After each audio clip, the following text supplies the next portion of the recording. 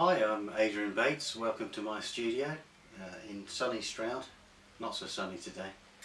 I've been a member of the Guild for nearly 2 years now, so getting ready to hopefully move from associate member to full member, and very much enjoyed being in the Guild. It's been a great resource in terms of meeting other makers and really sharing ideas with them. This morning I'm going to show you a little bit of my work and how I make it. I'm a ceramic artist. I work mostly with this kind of sculptural vessel, which is what I concentrate on now. So I'm going to take you right through really from a piece of raw clay in incremental steps through to hopefully something akin to the finished piece. So let's get started. So I'm going to start off with just a lump of clay straight out of the bag. I prefer not to use the clay straight from the bag because there can be a certain amount of trapped air and what have you still within that. So I'm just going to wedge the clay up a little bit, which is a simple process of twisting and pushing away from me so that I can manipulate the clay into a nice even consistency. This is called the ram's head method for obvious reasons. It looks a little bit like a ram's head. I'm just going to cut a little piece off the top of that and form that into a ball.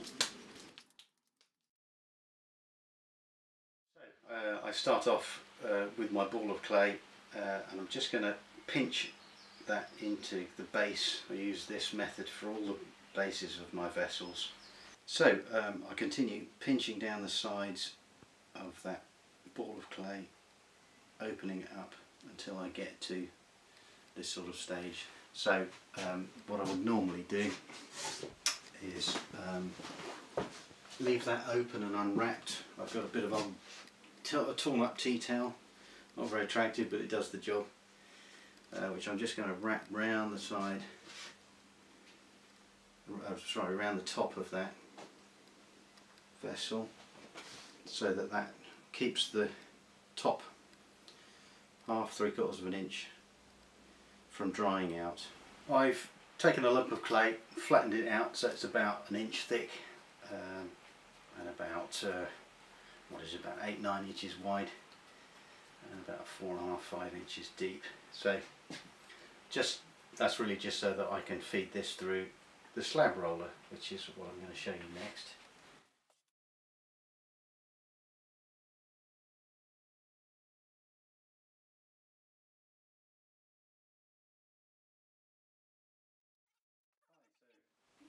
I'm going to add the slab that I've just produced, and I've smoothed and just slightly tapered the edges of it, and I'm going to add this to the top of the vessel. Well, not quite on top, but it's slightly lapped over the sides because the base of the vessel has been drying, slightly drier than the rest of it, and I want to smooth out any difference in the moisture levels between the slightly moister top and the slightly drier bottom. So I'm going to, and of course I want a really good join between the two pieces. So I'm just sitting that sort of slightly on the edge of the top wall of the vessel. I'm smoothing down over the outside because it's slightly lapped over the outside.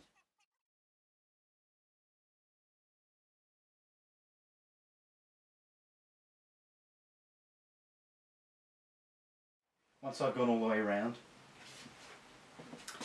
I'm then going to work the inside wall of the base of the vessel up over the slab, really so that those two pieces of clay start to move across each other and really consolidate and become one piece of clay. So, having added one slab onto this and allowed it to dry a little bit, again with the same cloth wrapped around the top to keep the top lip of the vessel reasonably moist, and allowing this to firm up so it holds its shape, I'm now going to start taking the front edge of the vessel in, similar to this finished piece.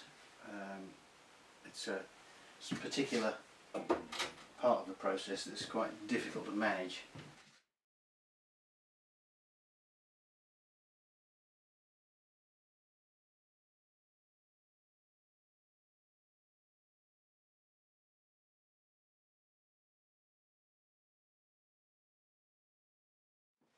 It gives you the sense of what's beginning to happen here, where this is, if you like, the widest point of the vessel, and it's going to start coming into the neck now, so that that curve that it forms will then lead naturally onto the curl that I'm going to put on the top,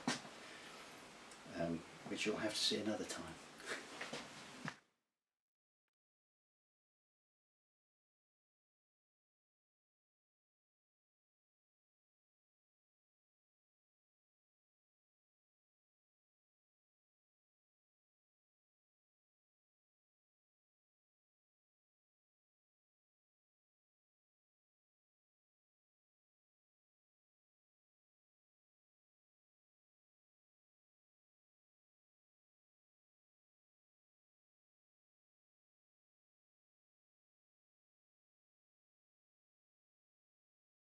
When I'm reaching in to smooth the wall of the existing vessel up onto the slab I've just added, my fingers aren't long enough. I've got very short fingers, so I'm going to use the tool, which needs to be clean. Just make sure you don't have any dried clay on the end of your tool when you're smoothing the clay off, otherwise the soft clay will stick to the dry hard clay on your tool, which is no good.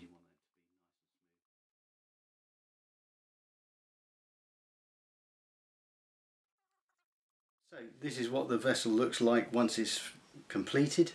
You'll see that there's a certain amount of undulations and thumminess, if you like, where I've been through the building process. I haven't bothered to eliminate those because the next part of the process is for me to sand over this surface with a really coarse sandpaper.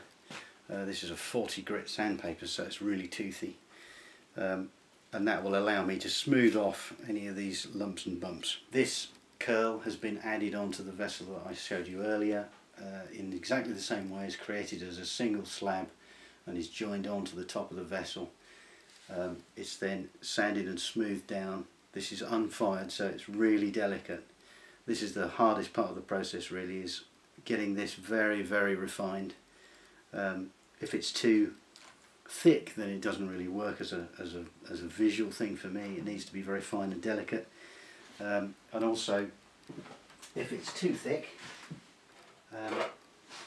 as is shown here, when it's high fired, this tends to uncurl slightly, simply because the weight here is just slightly too much for this to support. So I have to get the thickness of this just right. In this case, as you can see, it's just a little bit too heavy and it's sagged down slightly. So the reason that I put that surface texture on the finished pot before it's fired is that the particular glaze that I've developed uses that texture to create a sort of leathery or eggshell type finish to the surface of the pot. This obviously is a different shape vessel, but the principle is the same.